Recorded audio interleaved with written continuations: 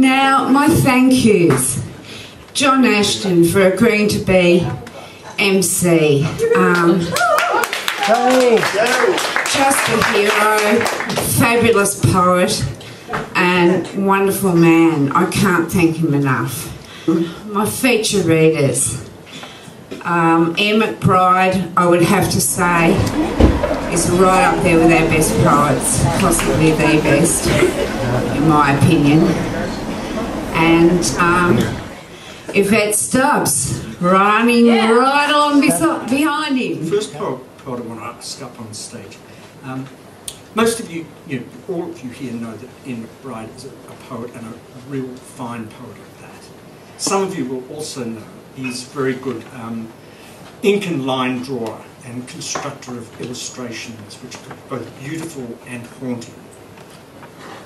Few of you probably know that Ian's also a musician, so he's covered the three bases, the three muses. Yeah, trifecta of artistic integrity. He's got it. But he's a musician. Or can I put it another way? He was a drummer, and I know some of you are probably unkind enough to make a distinction. And I'm sure he'd want to hear all the drummer jokes, because he wouldn't have heard it. But I knew him when he was, in fact, I would have known Ian longer than any person in this room. We met back when he was playing with a band called The Chemicals, back in the early 80s, yes. So ladies and gentlemen, please put your hands together, a big warm welcome for Ian McBryde, Gravel on Surf.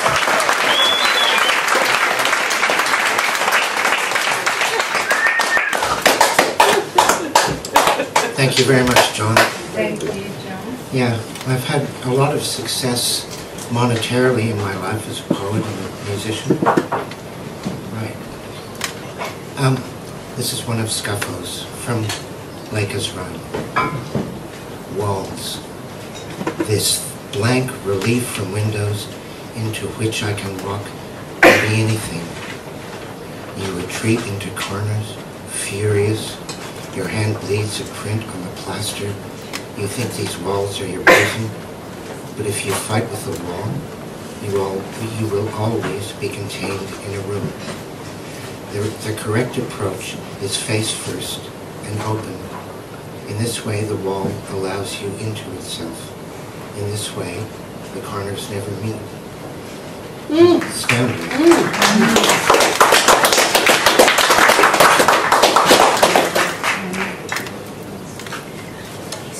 Crawl space.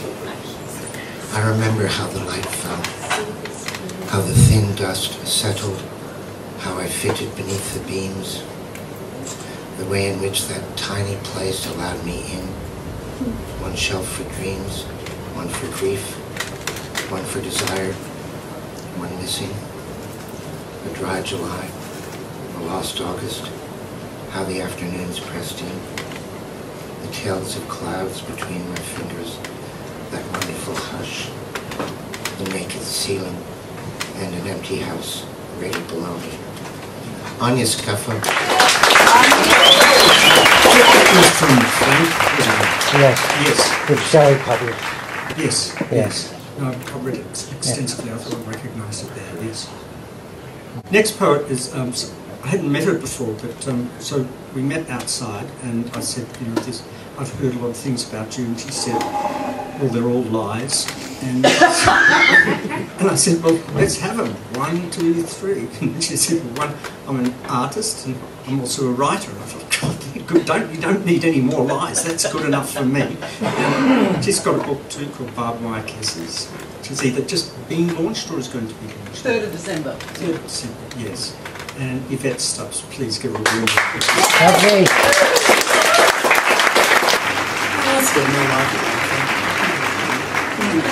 Come on, your keys on.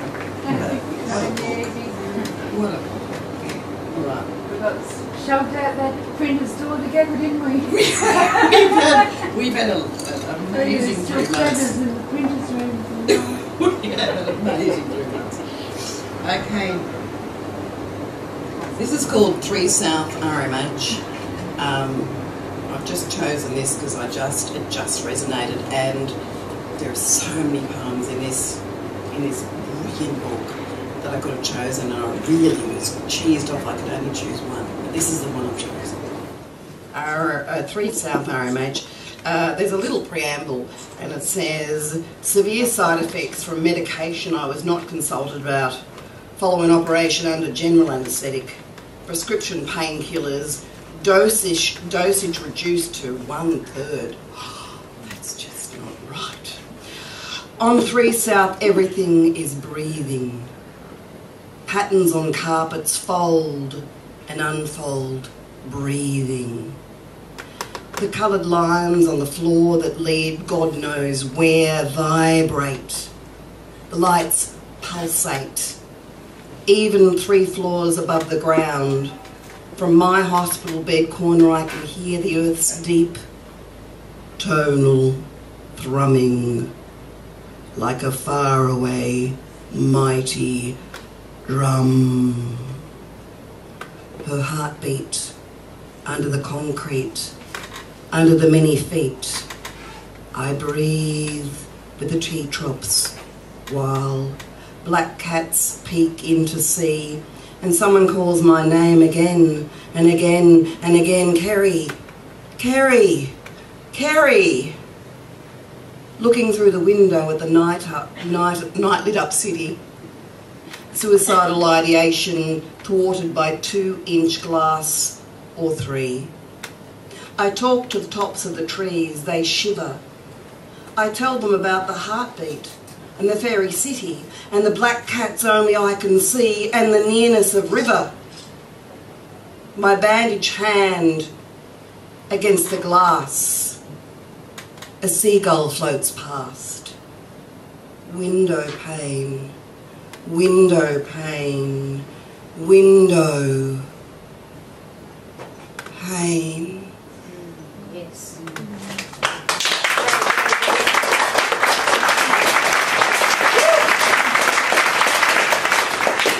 That is. Not about that. Nearly as long. From Barbed Wire Kisses, my new book. This is the other Dan O'Connell tree, and this is about Tom, the star of their proceedings. I mean, we like Kerry, but Tom's the man. He's the man. Yeah, I love this Tom. Still pinned on my wall. I watched Tom Flower scuttle up the gum tree.